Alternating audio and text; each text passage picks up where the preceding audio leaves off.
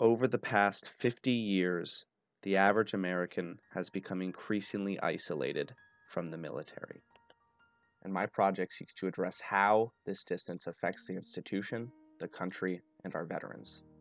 I would argue the results of this segregation are the veteran mental health crisis, involvement in military quagmires, and out of control spending. For many of us, there are three certainties of life as Americans: death, taxes, and supporting the troops. In fact, according to Gallup, the military is the only major public institution that's seen an increase in trustworthiness in the last 50 years. This positive reputation doesn't reflect military success. In fact, it reflects a growing public ignorance of what the military really is. According to statistics provided by the Department of Veterans Affairs, during World War II, roughly 12% of the population served in the military. So far, in Iraq and Afghanistan, less than 1% of the population has served. This is a result of the post-Vietnam abolishment of the draft and has resulted in the construction of the all-volunteer Army of today. According to the Center for a New American Security, of those soldiers who have served in our modern Middle East conflicts, half have done multiple tours, and roughly 10% have gone at least 4 times. We now have an army of professional soldiers, not citizen soldiers.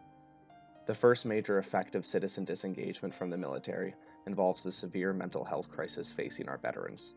According to data from an Australian and New Zealand psychiatry journal, American veterans experience PTSD at a higher rate than at any time in the American military's history and at a higher rate than their peer forces throughout the world today. Additionally, American service members have experienced an epidemic of suicide. However, a study in the Annals of Epidemiology found that certain soldiers are predisposed to suicide before they enter the military. Thus, we shouldn't trace veteran suicide to the lie that war has gotten more brutal. The truth is, the soldiers fighting it simply shouldn't be there in the first place.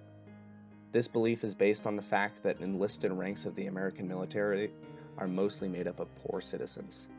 According to data from the Pentagon, roughly half of new recruits come from zip codes permeated by lower middle class to poor households. The men and women entering our military simply come from situations that don't prepare them to handle the tremors of war.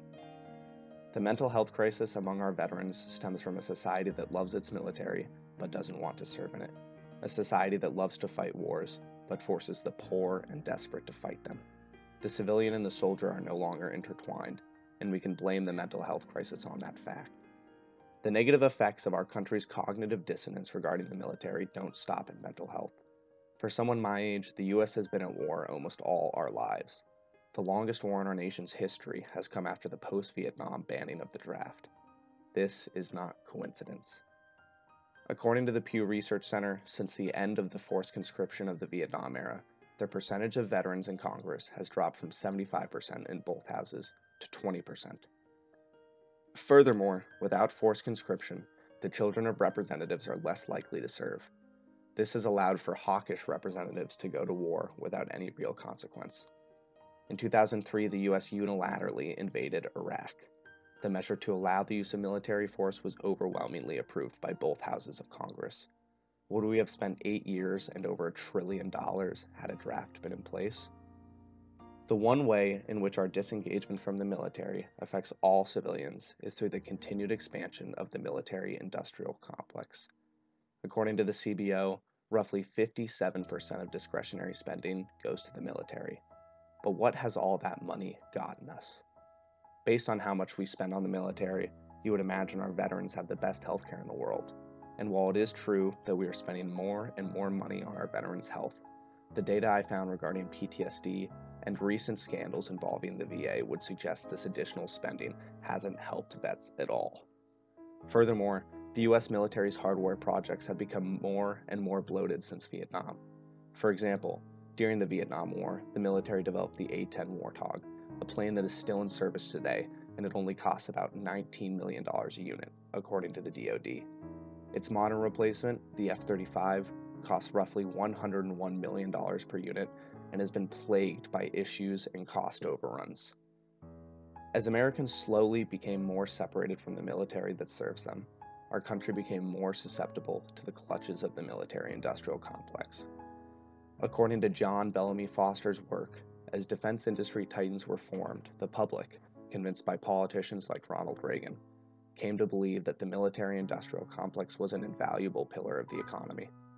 Bloated and ineffective military projects are a result of this mindset. I grew up in a military town, surrounded by veterans, and to me there was nothing cooler than crossing the Coronado Bridge and seeing the massive Nimitz-class aircraft carriers in San Diego Bay. However, I had no idea what it meant to be in the military, and it wasn't until recently that I discovered what citizen disengagement was doing to the institution, and more importantly, our veterans. Our military is in the midst of an endless global war on terror, an immense mental health crisis, and the worst spending spree of all time. But nobody seems to care. If I could show this piece to anybody, I'd love to show it to every citizen in America.